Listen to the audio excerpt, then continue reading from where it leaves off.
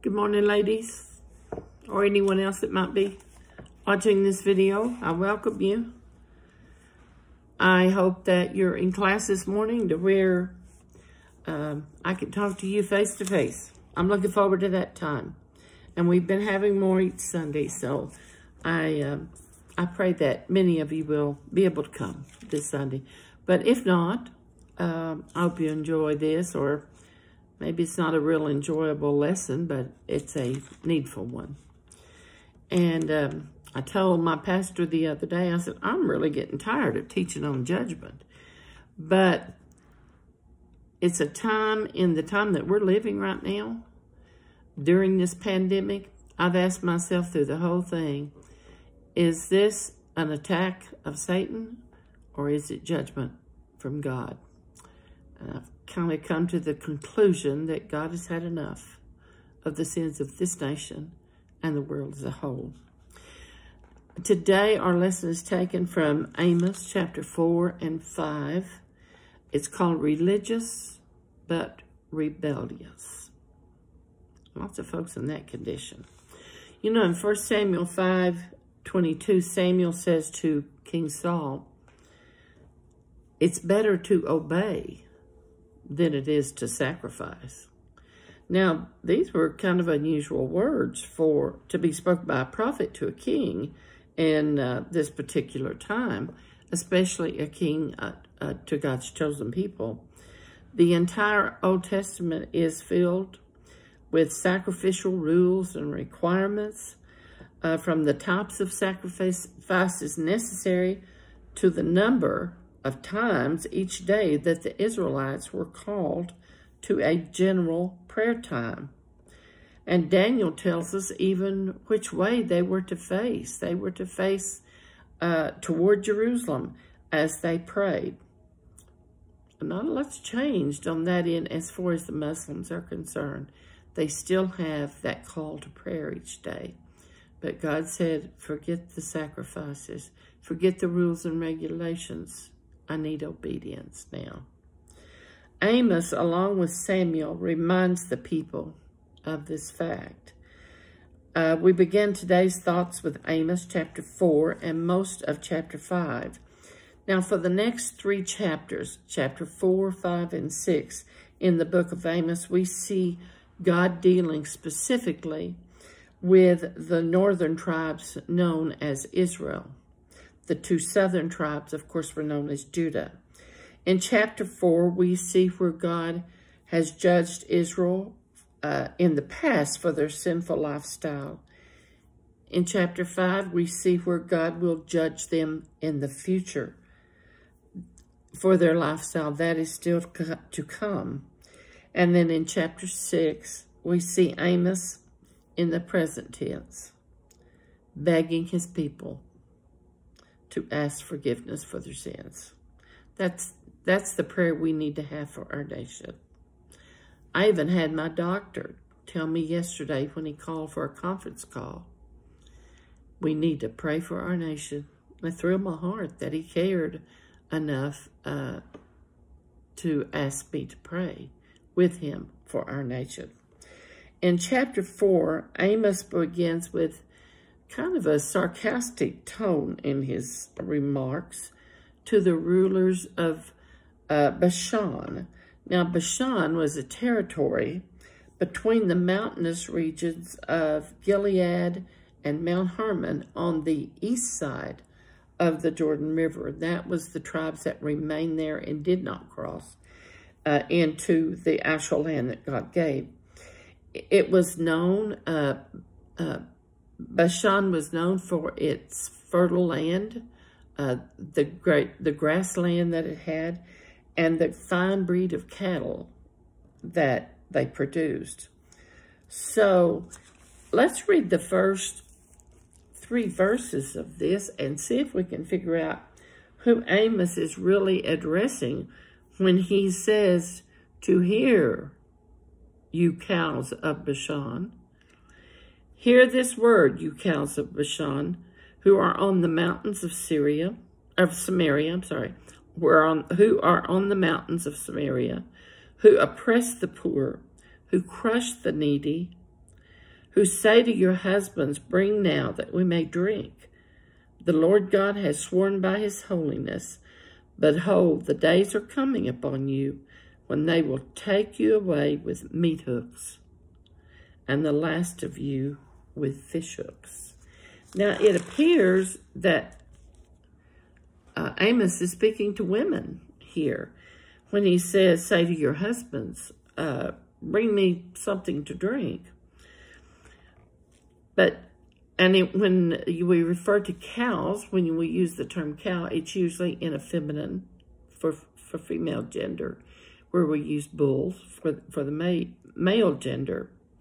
But notice what kind of females these were. They oppressed the poor. They crushed the needy. And they were drunkards. This sounds more like he's speaking to someone in authority over others when he says, we will carry you away with meat hooks in your nostrils. Homosexuality is not a new sin. And Romans 1:26 through 32 is probably the strongest condemnation of homosexuality that we hear from God, and the judgment that he addresses to this particular sin. So that may have been the case. We know the story of Nero, the ruler of Rome, and Nero's homosexual acts, and the ugliness and the defilement of that is actually what caused the downfall of Rome. Amos says, this is what you've done, and this is your punishment. You will be let out with a meat hook through your nose to a place where you will remain a harlot for the rest of your lives.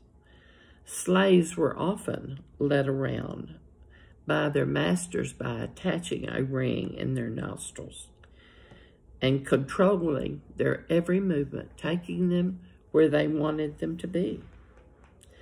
Again, we see Amos's bitter sarcasm. Maybe that was the only way to get through to these people. But we see Amos again speak to them in verses 4 and 5. Enter Bethel and transgress. In Gilgal, multiply transgressions. Bring your sacrifices every morning, your tithes every 3 days. Offer a thank offering also from that which is leavened, and proclaim freedom offerings. Make them known, for so you love to do, you sons of Israel, declares the Lord God. Religious, but rebellious. Obedience, not sacrifice. He says, come to Bethel and Gilgal, where you can offer your sacrifices every morning and give your tithes every 3 days. Well, Bethel is the place where the Israelites worshiped the golden calf. And Gilgal was the first place the Israelites came to when they crossed the Jordan River. Both of these places were hotbeds of iniquity for the Jews in the times of Amos. And he's almost being saying, come to the, you want to sin, then come to the place where the sin is great. It's a little different, but we'll see God's love shown before this is over. From verse 6 through 11 in the 4th chapter of Amos, we see a common phrase in this verse.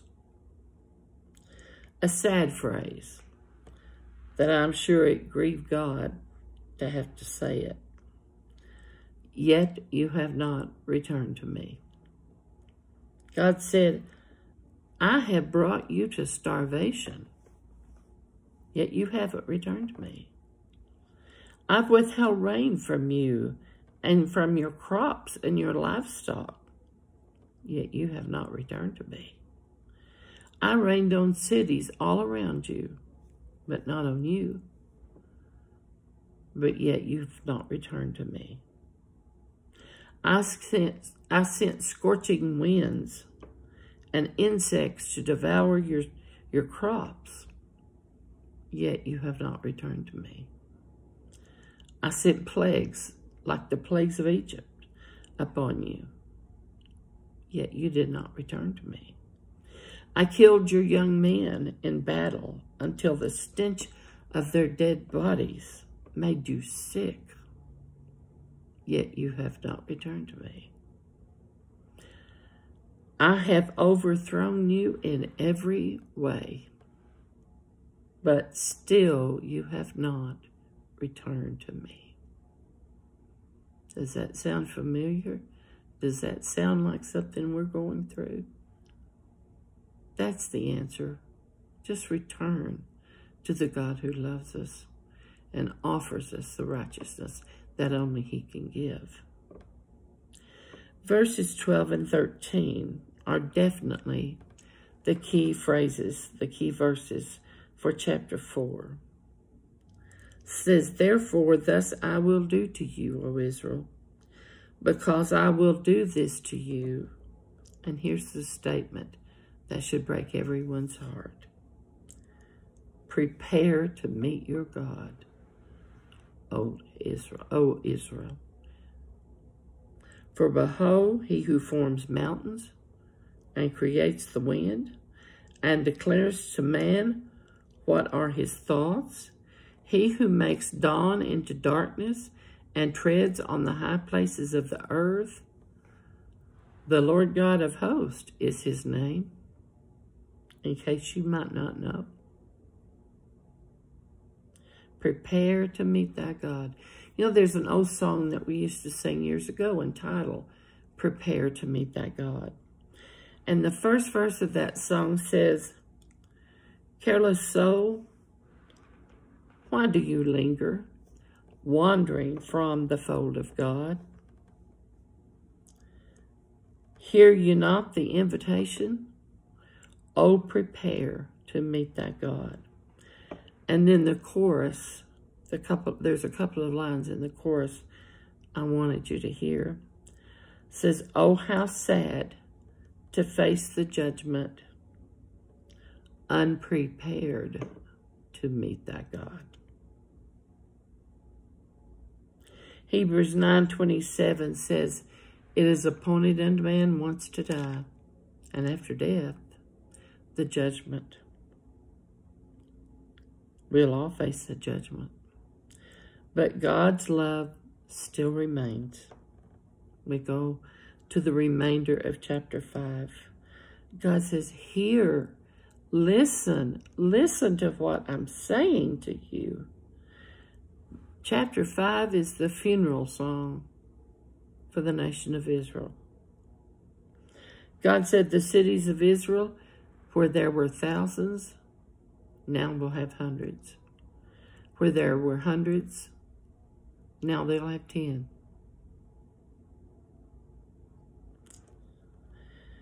He begged them to leave those wicked cities and don't throw away the righteousness that is offered to them.